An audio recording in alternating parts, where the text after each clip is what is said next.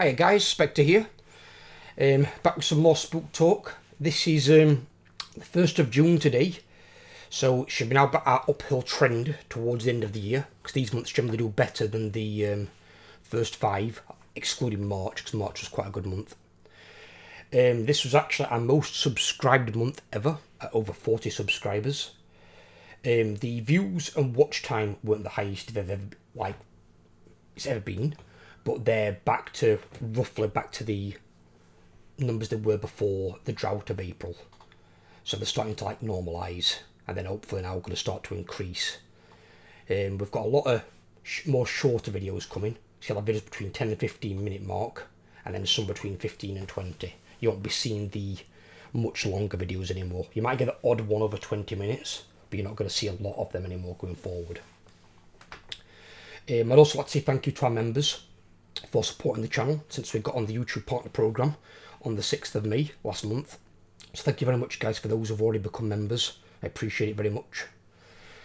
And I'd like to say a big thank you to my mum, my brother Mark, his girlfriend Rachel, who I consider my sister, and Overlord. Overlord had designed this little idea with my channel link on a QR code and handed them out at like a gaming convention, and people can scan the QR code and it would basically take them to the channel so they could subscribe, which is really cool. And my mum put the word out in a big way, so did Rachel, and passed them out to their friends and stuff to get us over that 500 subscriber mark so I could apply for the YouTube Partner Programme. So we got a huge influx of subscribers. Without them it would have been a bit of a meh month. It'd have been about 18 subscribers, I think. 18, possibly 20. So it'd have still been lower than January, but it'd have been better than April or February. But the point is, it got us where we need to be. It got us over that mark. I've completed all the application processes for the partner program. Just the last one now, which is basically when you're eligible for your first payout, you're then able to put in like your bank details. So that's just something that will come with time, basically. That's not something I need to race towards. But yeah, it's starting to trend back up, which is good. We've got a bunch of new content. I've had some new games bought from the other community again, because they're a generous bunch, they are. Carl got a Callisto Protocol, which is like a really high-def version like Dead Space or something. So that's on the playthrough list, but not immediate. It'll be further down the line. There is a game that Jamie bought me, which is called Killer Clowns from Outer Space, which is based on a movie, but they made a game out of it. It's kind of like they did with Friday the 13th, and it's got a lot of things like in it from Friday the 13th, which I'm glad for, because that makes it a lot better than something like Dead by Daylight, which is like, you've got 2 gates, that's how you escape. So fucking hell, it's so boring. They have all these years, they never added any other ways to escape in that game. Obviously the new game coming out is exactly that, it's new.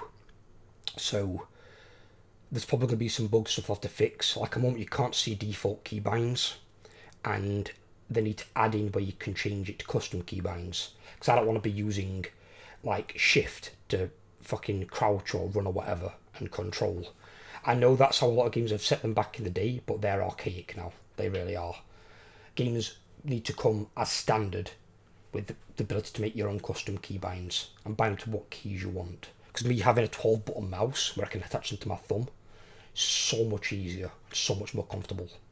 All the buttons I really want on the keyboard is my W, A, S and D and my spacebar. That's it. Everything else can be on the mouse.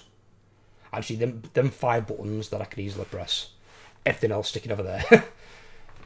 But yeah, there's a lot of good games coming out, so although it's approaching to the some months where I suffer quite bad because I've got allergies, I get hay fever, and on top of asthma, breathing for me becomes quite an issue. But June should be the start of the uphill trend for the channel for this year. So the next 7 months should hopefully be a lot better than, well, not just the previous 5, but the previous 7. Because obviously the channel's bigger than it were like last June. Last June I was probably, I think I was under 300 subscribers, probably under 200. They've been around about that ballpark. So we've grown a lot since then, really.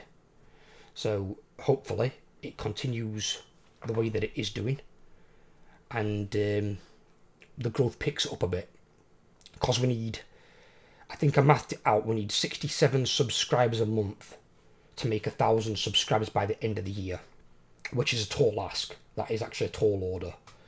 It's not impossible, but it is a tall order. But the growth needs to kick it in the arse a little bit. But we'll see. We'll see what happens. You know, it can just take one video and it can all change. One video could net me thousands of subscribers. You know, you never know. I've seen it happen with some channels, and some channels aren't even actually that good in some cases. And then some that stop making content, like, you know, a year later. So, but me, I'm not that kind. I'm not going to stop making content.